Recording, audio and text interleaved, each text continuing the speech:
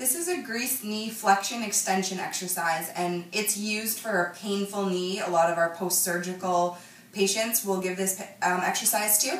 So you're going to be sitting on a comfortable surface, usually something that's a little bit firmer is better, so whether it be a tile or a hardwood floor. And you just want to make sure you have something behind your back to help support your back.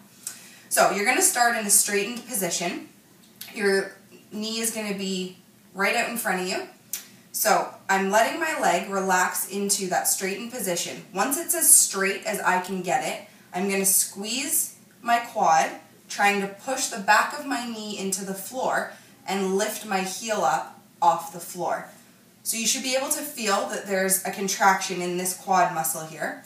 I'm going to hold that position for 10 seconds, hold that contraction. After 10 seconds, I'm going to relax.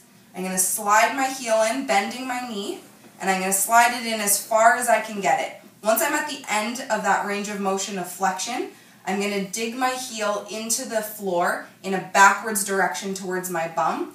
And when you do that, you should actually feel the hamstring in the back of your upper leg turn on. Once you get that muscle contracted, you're going to hold there for 10 seconds. And hold. After 10 seconds, you're going to relax and repeat the cycle. So I'm going to straighten down as far as I can go.